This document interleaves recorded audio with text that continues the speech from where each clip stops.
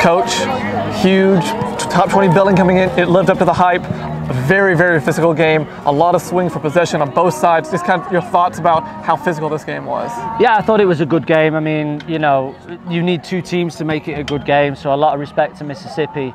I like the way we started really early, and I thought we probably had the better of the first half, and then they came out second half, really pushed us, and we had to defend a little bit deeper. But you know, this is the first time we've defended together as a team, and we showed good resilience, and we hung in there and managed to get the result. So really proud. Talk about the play of goalkeeper Josie Taylor today. 9 saves in that second half, came up big multiple times. She did, yeah, and you know, Josie's a young keeper and she's going to keep getting better and better, but the good thing is she has the trust of the team, and I think that's important from there, and the decision making with the ball at her feet was really good today. Another conference weekend, that means we turn around and Sunday at 1 o'clock, kick off against Delta State. So yeah. We've got a lot of time now to have recovery and mentally prepare for the next one. Yes.